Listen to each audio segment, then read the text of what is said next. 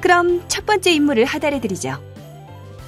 이곳 강남 인근에서 몇 시간 전에 차원종 출현 상황이 발생했어요. 검은 양이라는 이름의 클로저 팀이 출동해서 현장을 정리했다고 하는군요.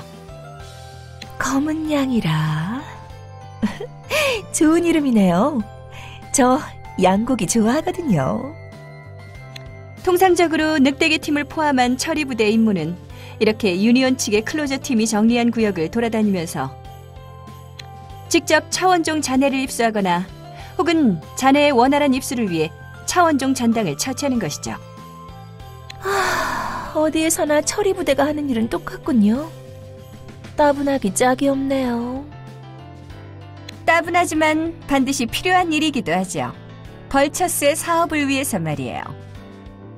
그럼 나가서 처리 업무를 진행해주세요. 강남역 인근에 출동해서 말이죠.